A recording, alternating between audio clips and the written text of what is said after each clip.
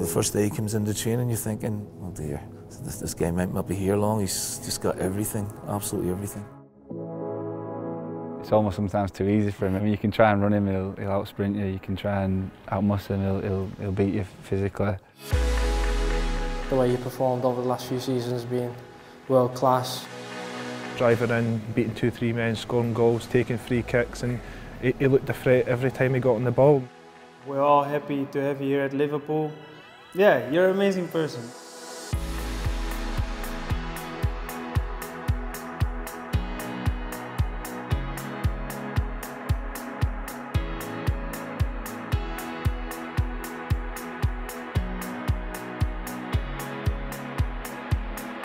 Don't look any different, to be fair, from those. If I was to ask you to talk about how you describe your childhood, how was it growing up? I had a great childhood. You know, I was playing outside on the streets a lot. I have a little brother, I have a little sister as well. My brother is 2 years younger than me, and at that time, playing outside was, was it. Of the two of us, he was most of the time the goalkeeper, so I just, tried to score some goals on him, and I was always trying to be active, playing different sports, whether it was sort of baseball kind of games or basketball, badminton.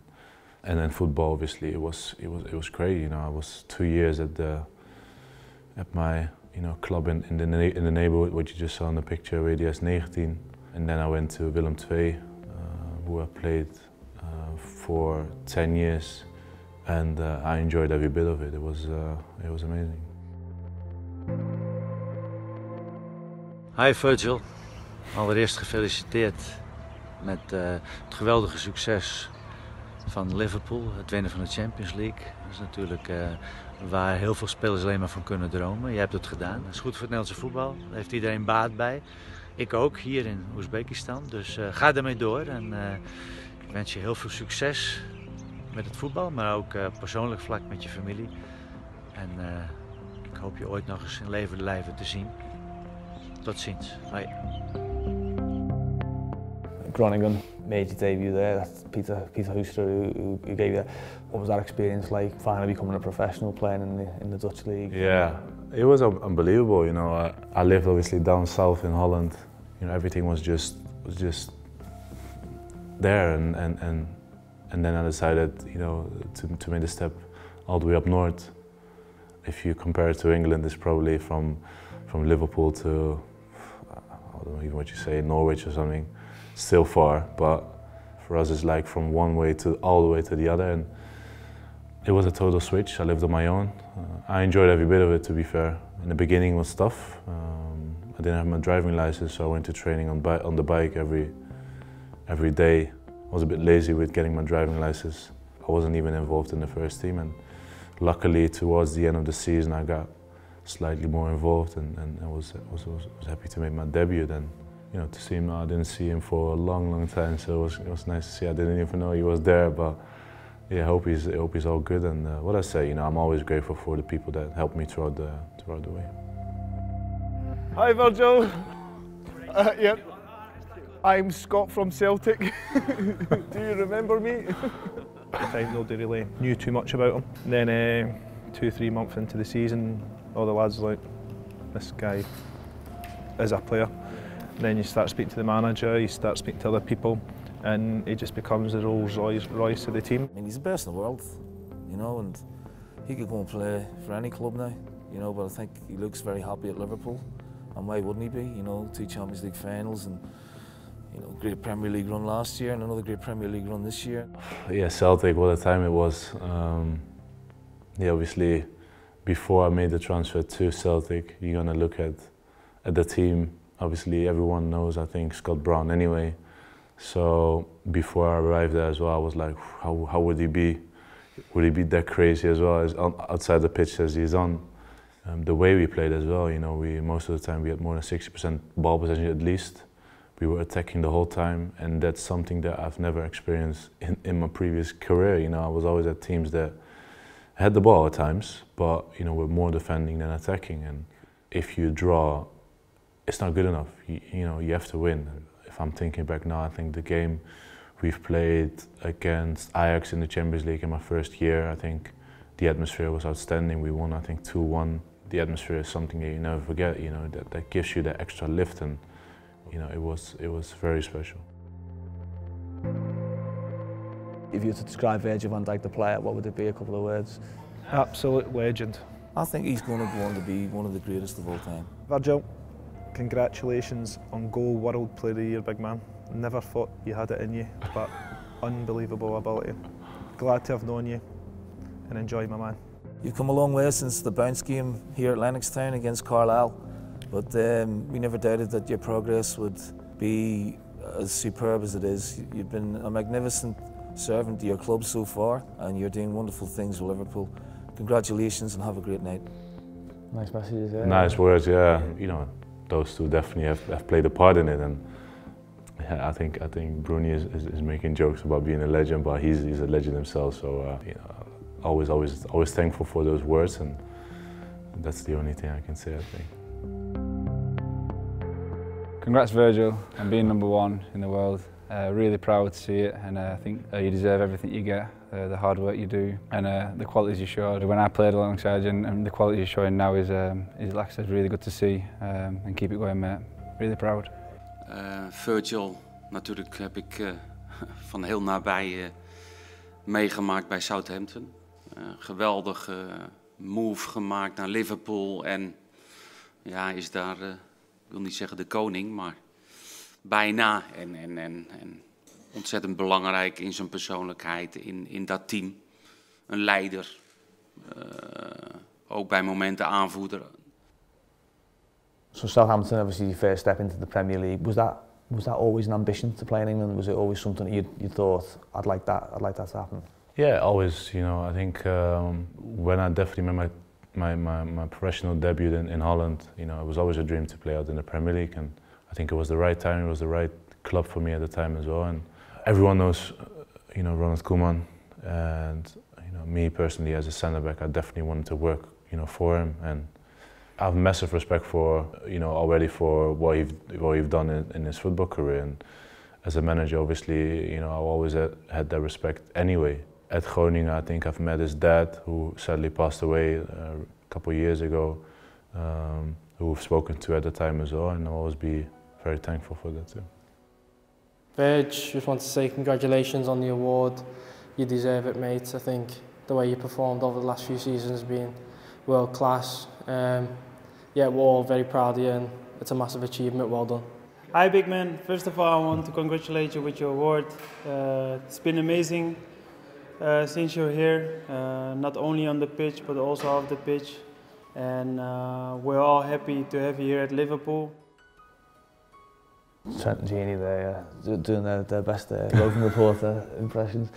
Obviously, when you left Southampton and came to Liverpool, it seemed and it felt like this was the only place that you wanted to be. Why was that, and how quickly did you realise you'd made the right decision?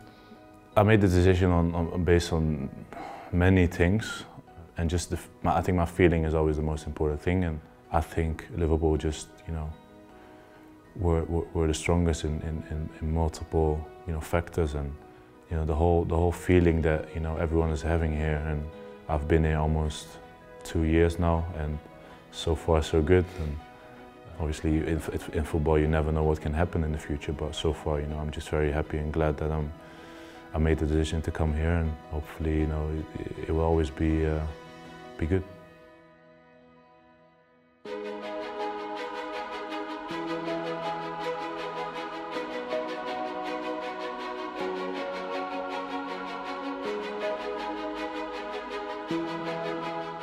You said so far so good. I mean, you've had 2 Champions League finals in a season and a half. You've had a record-breaking Premier League.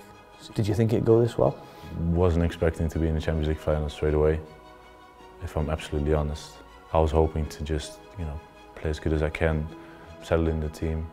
You never know what might happen, but to be in the Champions League final was something very special. And on a personal level, in that case as well, I think the year before I went to the final myself to watch it in Cardiff, and then the year after I was actually playing the final. Unfortunately, lost it. What I felt before the final in Madrid is that I don't want to walk through that lap of honor, like, you know, the guard of honor, you know, getting your silver medal. that feeling is the worst feeling I think you can have at the time. And I thought about it definitely before the game that we're gonna make sure we're not gonna do it, and we have to get that, get the trophy no matter what. And not a lot of players in their career wins the Champions League, and such a difficult league to compete in, and such a difficult teams to beat. And we actually did it, and I think we will always be remembered also in Liverpool history for that. The moment that definitely plays in my mind is the moment when Divock scored the goal, and I knew it was done, and I was laying flat down on the ground, and the final whistle is just tears in my eyes, and just from so much joy. And there are a lot of players in the team that don't have the easy route, like for example Robo, just a tiny example, where he's coming from and where he is right now is just amazing to see. And I think that should also give power to kids that are struggling at this young age, and just to keep going, because you never know what might happen in the future.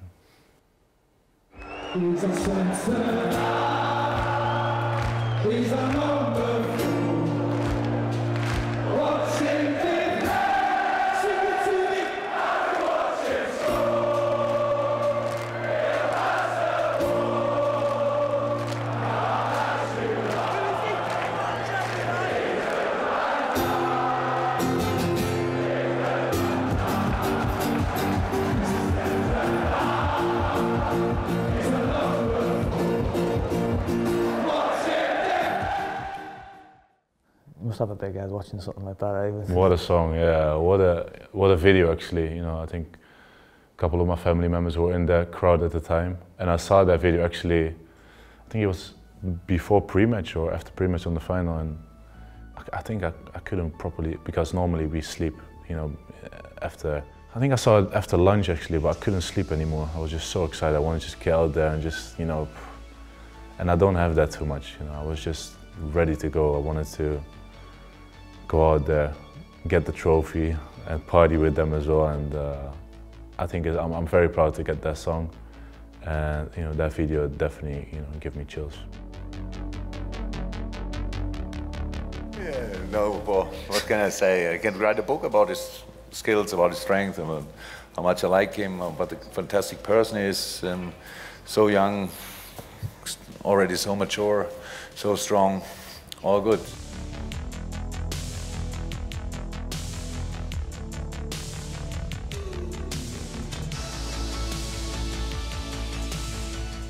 Talking about the manager then, because I sit in press conferences sometimes, and when he talks, I sometimes feel like I want to go out and play, and I can't imagine what it must be like for a player to play under them. Yeah, he has fantastic player management skills, I think, and he does it just on instinct. He just do it because he thinks is good to do. He will talk to you whenever. I definitely have a special connection, I think, with him, and. What I said before, I will always be grateful for him getting, making sure that I was gonna come here, and yeah, he's just a fantastic, complete manager with a clear plan, and the whole philosophy of the club with him, with the staff, with the players, it's all one, and I think that's very important at the football club, and hopefully we can achieve more things all together. You're an amazing person. It's difficult to say a lot of good things about you, but I'm happy that I have you as a teammate. Not only here, I'm also lucky to have you as a teammate at the national team. And I hope this will be the first of many. Yeah, congratulations and good luck for the rest of your career. Captaincy and a nation that looks like it's on the way back up after some difficult times. How much pride does it give you to represent the Netherlands and to be captain? Yeah, I'm so very proud of that. And as a young football player in Holland, I think the dream is always to play for your country, wear that orange shirt. To actually make my debut against Kazakhstan away was unbelievable, and give me so much good feelings, proud moments, and obviously we've known difficult times, but at the moment it's looking good at the moment, and we have to keep working, stay humble, and get back to participating in tournaments. And for now, I'm just very happy and proud to be the captain of our nation. hopefully lead the boys on in the next tournaments.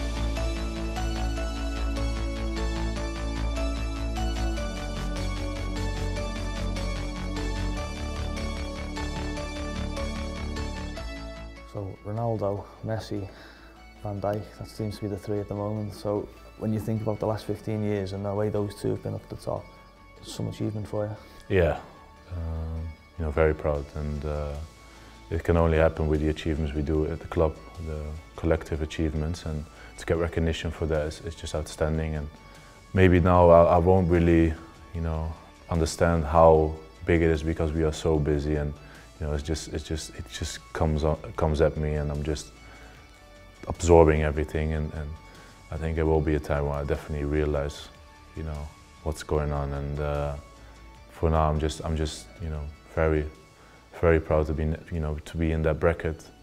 Proud to be in the nomination for the Ballon d'Or even. What's an absolute dream for every young player, every football player at all. And yeah, maybe it's time for a defender to win it.